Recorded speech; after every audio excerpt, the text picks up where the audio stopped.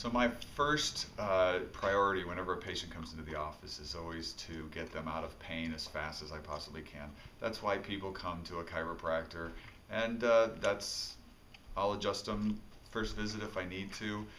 Now we also do what's called corrective care. So sometimes people have real chronic degenerative disc disease, bulging discs, some severe problems, and of course I'll try and figure out what those are and recommend long-term solutions to those problems.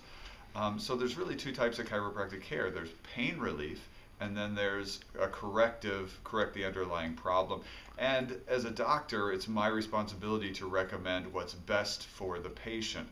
Not every patient's going to accept those recommendations. Some are going to tell me, no, just get me out of pain, I'm not interested. And others are going to say, yes, I want to be at my best, I want to feel as good as I possibly can all the time.